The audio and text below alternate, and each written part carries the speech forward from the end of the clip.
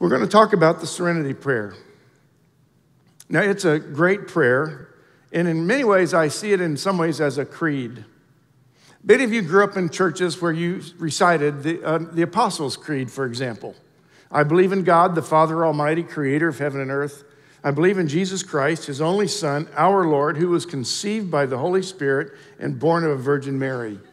He suffered under Pontius Pilate, was crucified, died, and was buried. He descended into hell.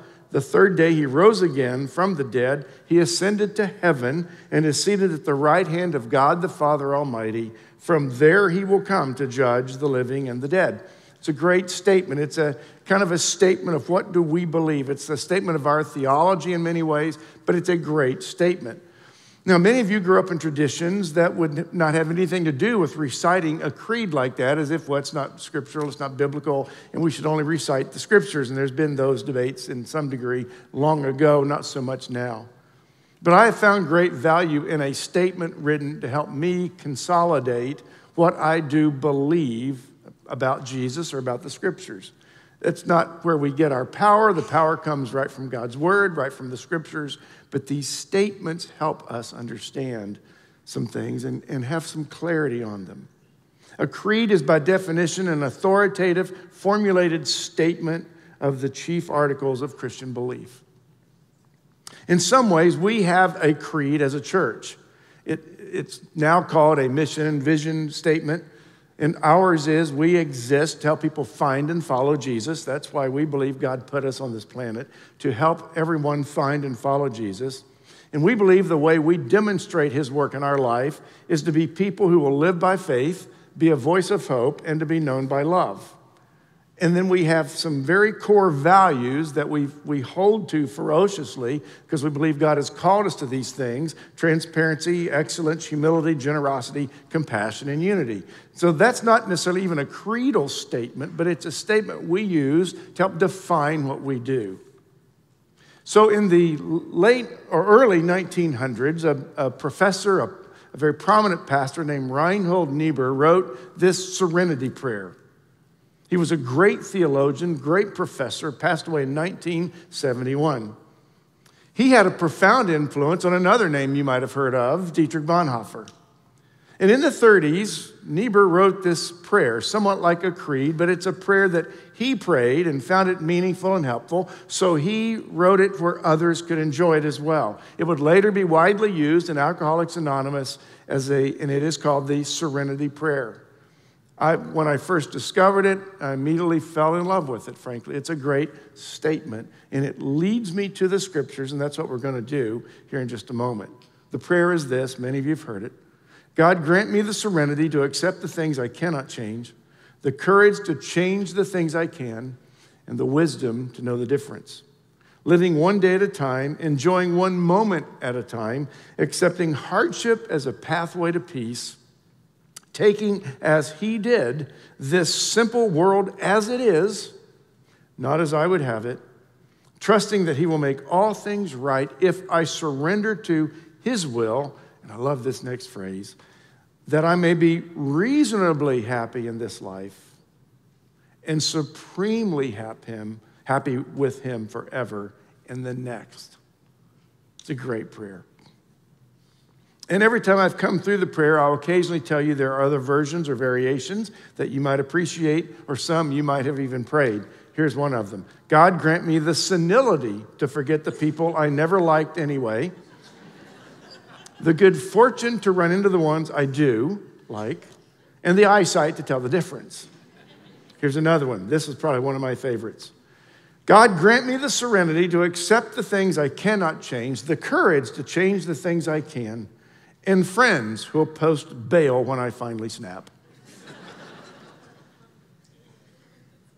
The Serenity Prayer is not a suggestion. It's really a prayer where we're making a specific request. That's what brings it the power that it can have. This is a prayer where we are specifically asking God to give us something that we don't have. God, grant me the serenity. I ask you for serenity so I might be able to accept things that I cannot change. It's a request. It's specific. Now, serenity by definition means calm, peaceful, having an inner calm in the midst of the ups and downs of life. It means learning to be content with things in our lives that we cannot change. And I don't know if I ever remember a time when I've stood before you with a message that I've had to work really hard at all week long, practicing what I'm now preaching. I don't like uncertainty.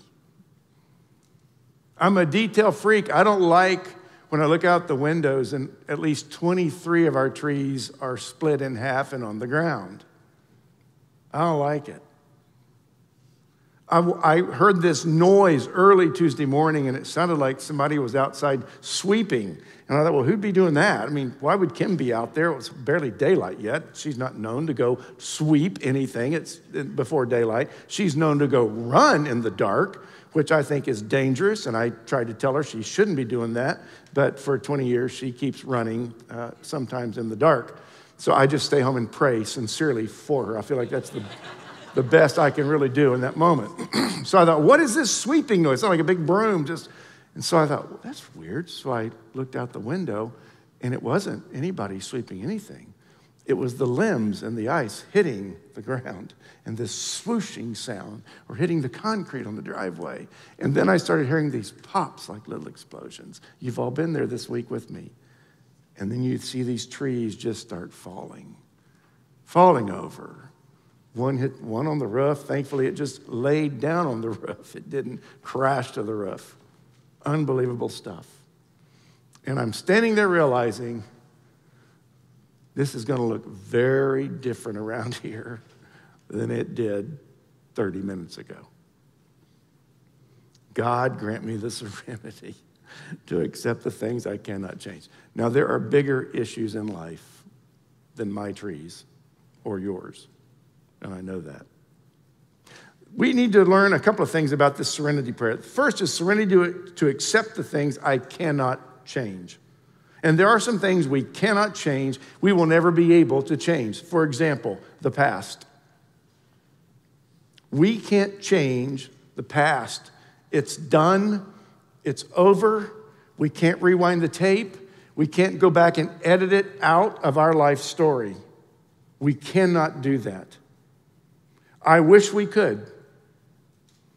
I believe that all of us, for the most part, all the adults in this room, I would say, have something from the past they regret, maybe something they said, maybe a relationship that unnecessarily blew up because of something said that didn't need to be said.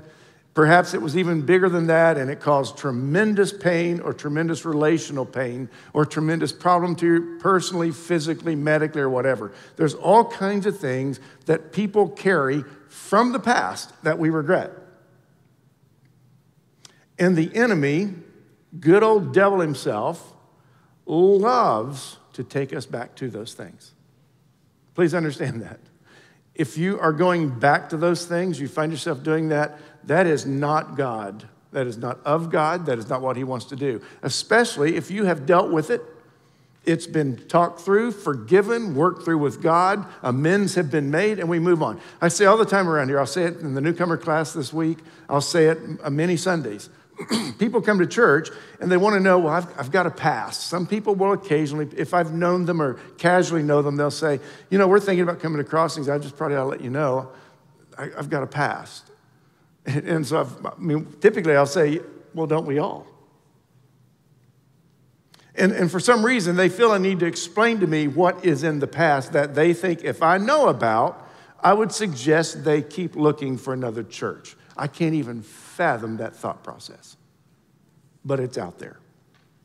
And oftentimes people think they need to go ahead and let me know what's in the past because that's what got them in trouble in the last place they were.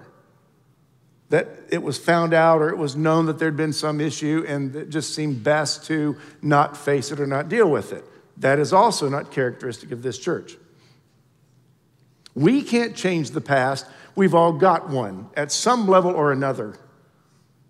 And what we can do is we can talk about it if we need to. We can work through it if we need to. We can get counseling if we need to. But once we've dealt with it, once all amends have been made, once clarity has come, it doesn't mean everybody's going to be happy, but once we've done all we can do, we move on and we don't look back.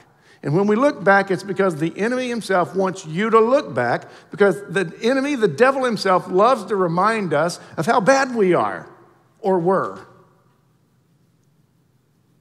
And Jesus has come, and God has told us that he wants to forgive us and remember those sins no more.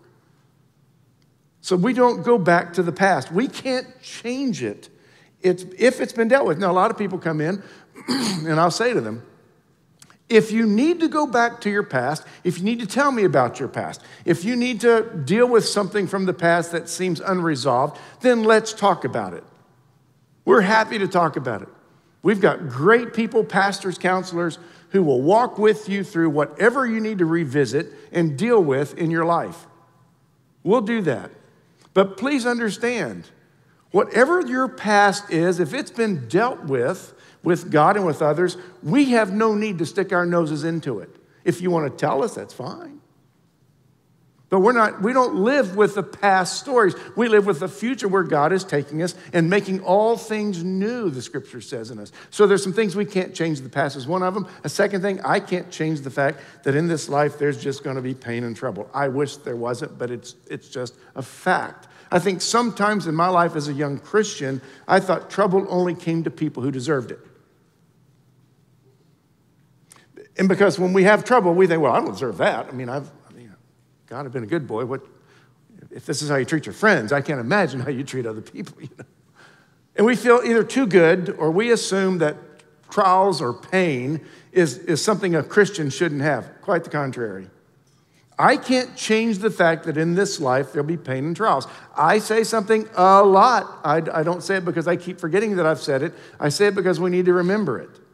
Jesus has told us in this world you'll have trials of many kinds. I know I just said it a few weeks ago. I know you think that's the only verse I ever read. But in this world, we're going to have trials of many kinds, it says. Jesus told us that in advance. And there are times, believe me, I walk away from friends who are in an excruciatingly painful, dark moment in their life. And I think, wow, it's hard to remember that statement, you have trials of many kinds, includes that level of pain or darkness. But it is the way the world works. We can't change the fact there's in this life there'll be pain and trials. Another thing we can't change, other people. Husbands and wives right now are so glad I said that. You can't change another person. I can only help people around me to the extent they want my help, and people around me can only help me to the extent I acknowledge that I need their help or I need their prayers. But I can't change other people. One of the things that just grieves me, frankly, are when decisions are made, particularly marriages bust, and there's been no conversation about it. I'll say to someone, did you get counseling? No. Well, why not? It'd be like you telling me you've got terminal cancer. They said chemo will help, and it'll probably help me maybe live a little longer. And who knows, it could even put the cancer into remission for a while. Who in their right mind is going to go, no, I don't think I'll do chemo. I'm sure I'll be okay. And yet, how many times do we find ourselves in a relationship, especially in a marriage, that needs chemotherapy? There's a cancer eating the life out of this relationship. Are we not going to give it a chance to go get the help that is available, the counsel that is wise, to see if perhaps God has something else in mind than for us to just walk away and call it quits? I can't change other people. But there are times when those relationships are stressed. There are things we can do with God's power to help each other and to get through it. Another thing, we can't control or change the consequences of poor decisions.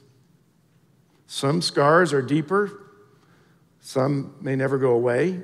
That's where we just trust God to keep our focus on the forgiveness and face the future and move forward.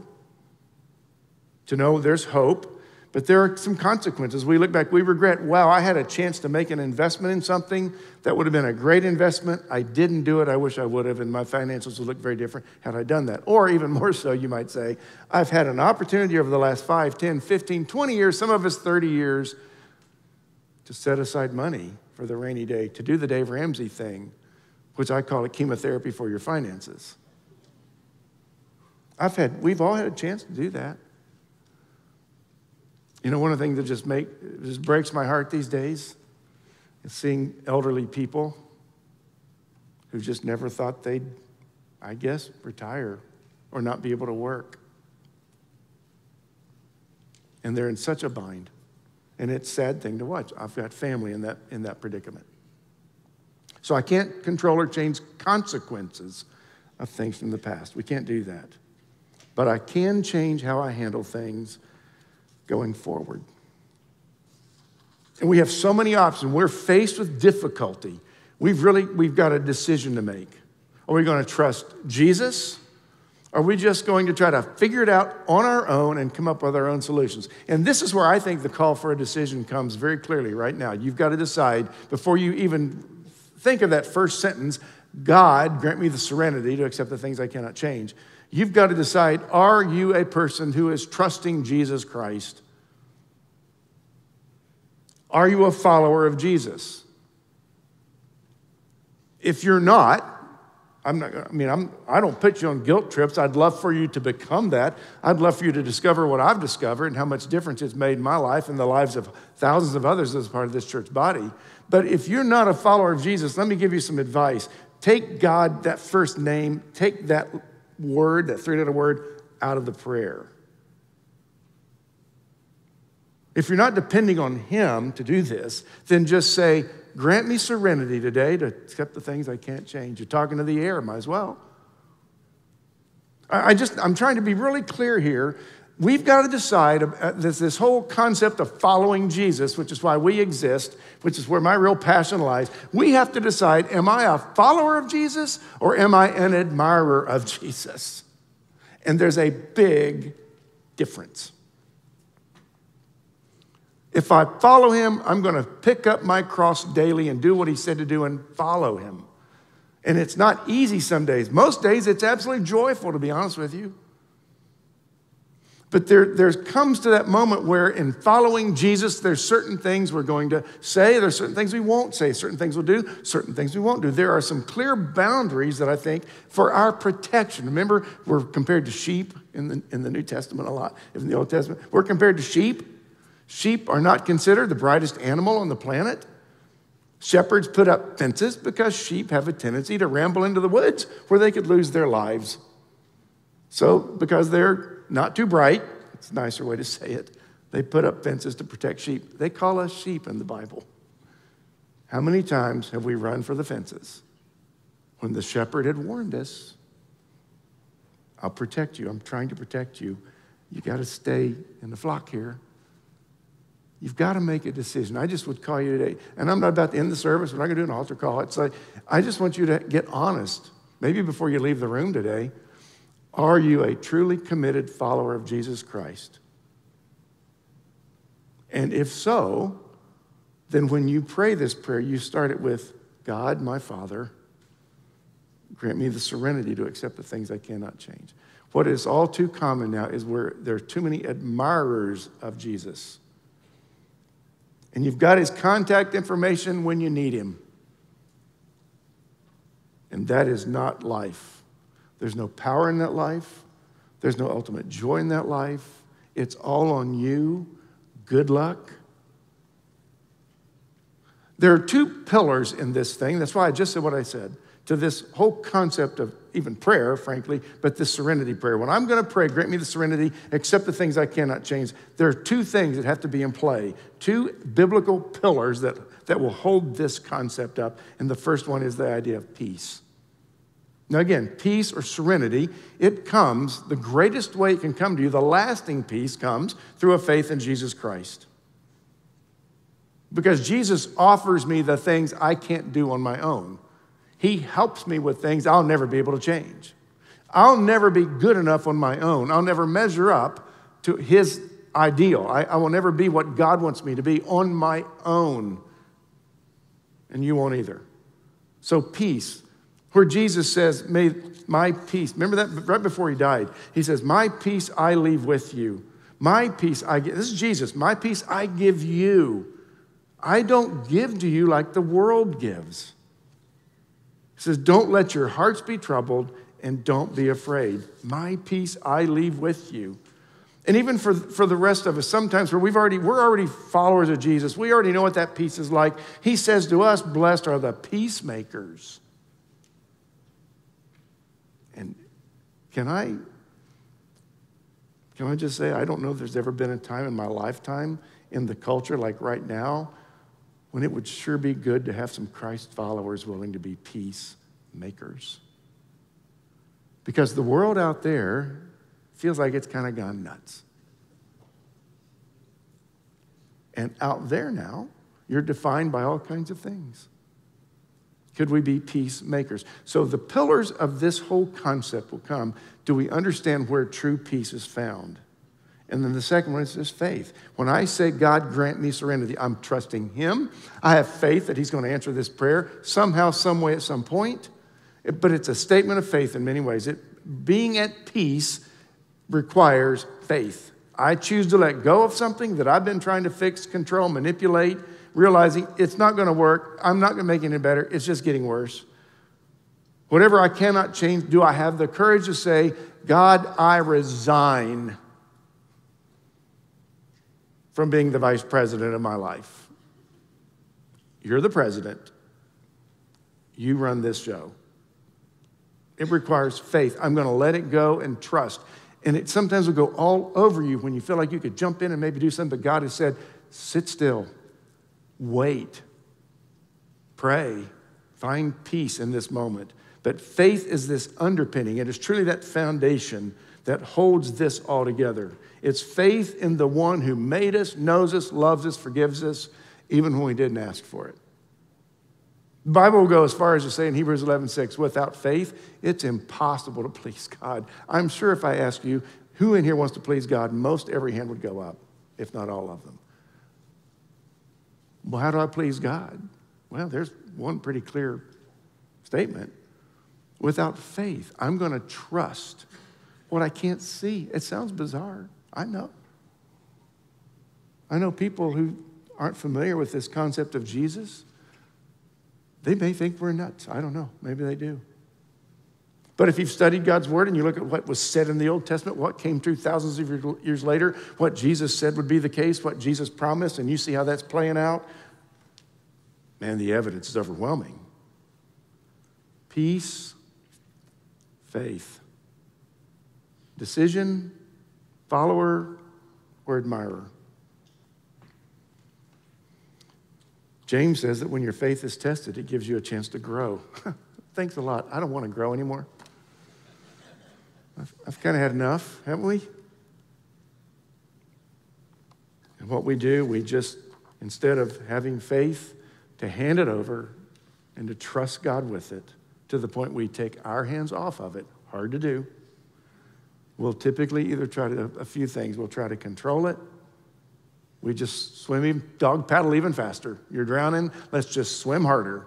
And we're gonna try to control something I can't change. I've been trying to change it for years. It's clear it's not working. Or we get bitter, just get angry. God, why am I having to do this? Why is this my story? Why am I having to handle this nonsense? We get bitter. A lot of people walked away from God because God didn't deliver on their schedule and in the way they wanted it. It's unfortunate. Or we rationalize it, which is deadly.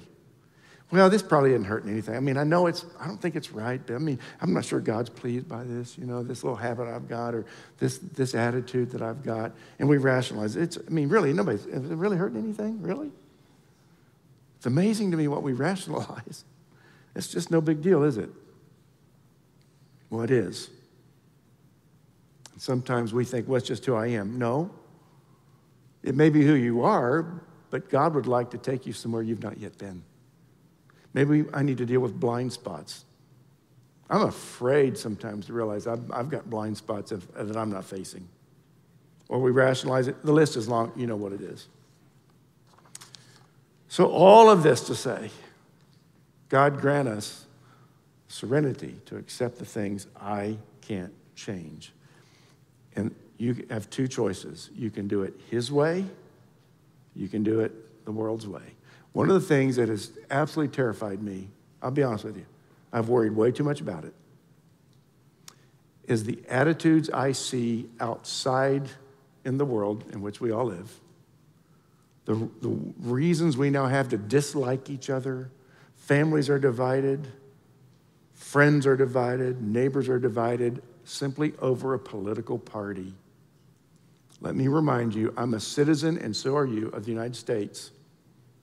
But I'm a citizen of a kingdom of God that cannot be shaken. Nothing will shake it. This one didn't get any better. This one doesn't change. I'm a part of a family, God's family, His kingdom life that He's given us in Him. And in God's kingdom, it is not allowed, it is sinful to start drawing lines between people who are different than us, who see things differently than we do. I've had more people tell me you need to give a good old strong sermon on politics. You need to make some comments about politics. So here it comes. You've been waiting for it? Here it is. Ready? Vote. Okay, next point. Vote. 2 Corinthians 10:3 says, we do not wage war as the world does. And if you've let any of the narrative of the world slip into our life, I don't want it coming in the door. We're going to be one in here, and that being one does not mean we're the same. There's people that are going to be different colors. There are people of different economic statuses. There's people with different kinds of jobs, different kinds of paths. We are as different as day and night inside this room, but we're one in Jesus Christ. And He gives us the serenity, the peace that world can't give us. And He gives us what it takes and what we need in order to make the changes that we'd even like to make, that we really want to make, let alone need to make. So I say to you, stand firm in your faith. Stand firm in Christ. Let's find His power at work in our lives. Matthew 5:19, God blesses those who work for peace. Peace within us, peace for those around us. Do not be anxious about anything, but in every situation by prayer, petition, requests, with thanksgiving, present your request to God. Cast all your anxiety on Him because He cares for you. God, grant me the serenity to accept the things I cannot change. We're going to take communion now. If you want to get the packet you have and peel those layers off, I joke about sometimes you can lose your religion trying to take communion.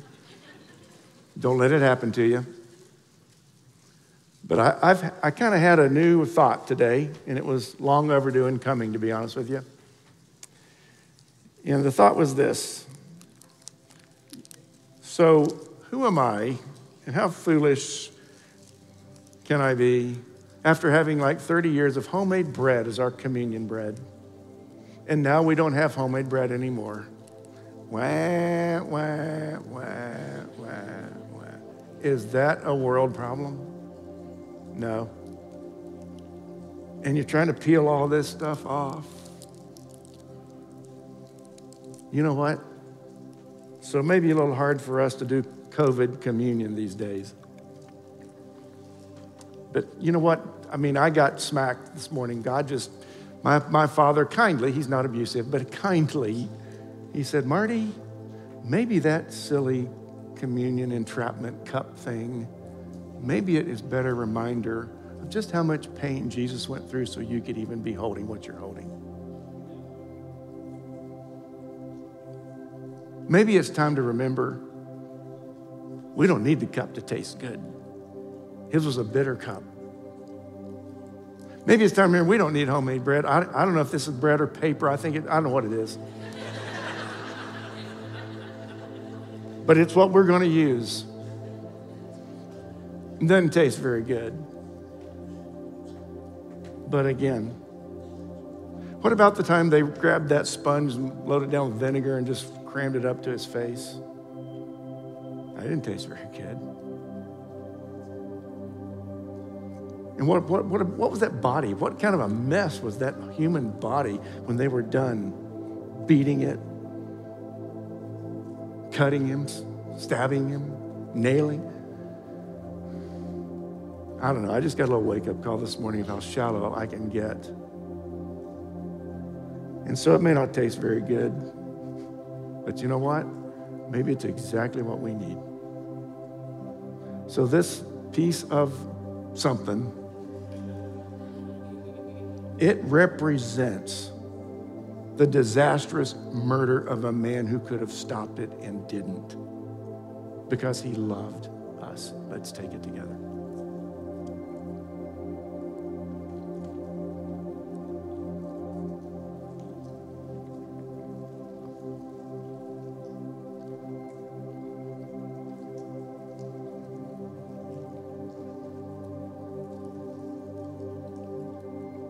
And I'm so thankful we get the story in the scriptures of why he did this. This was his idea. His vision was that we do this, that all generations into the future would go back to that moment when he followed through on his promise to be the sacrificial, unblemished lamb that would forgive our sins and the sins of the world. Let's share the cup.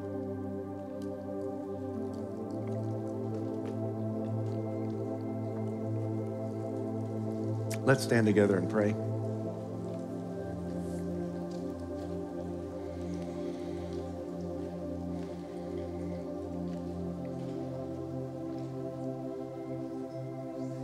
This is my prayer. I didn't write it. It's from 2 Thessalonians 3:16, but I want to say it to you and over you. Now may the Lord of peace himself give you peace at all times and in every way. The Lord be with all of you. And together we say, amen and amen. Go in his peace.